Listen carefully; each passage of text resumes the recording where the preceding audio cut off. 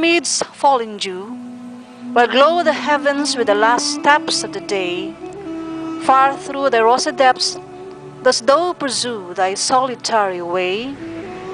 Seekest thou thy plushy brink of with the lake or marge of river wide, or where the rocking billows rise and sink on the chaff ocean side?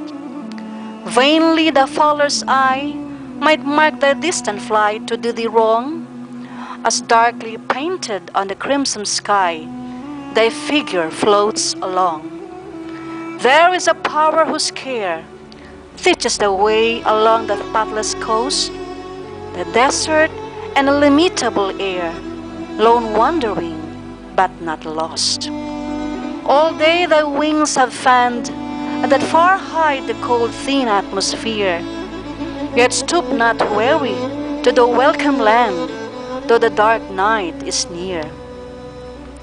And soon the toil shall end, soon shalt thou find a summer home and rest, and scream among thy fellows, reed shall bend, soon over thy sheltered nest. Thou art gone, the abyss of heaven had swallowed up thy form, yet on my heart deeply had sunk the lesson thou hast given, and shall not soon depart.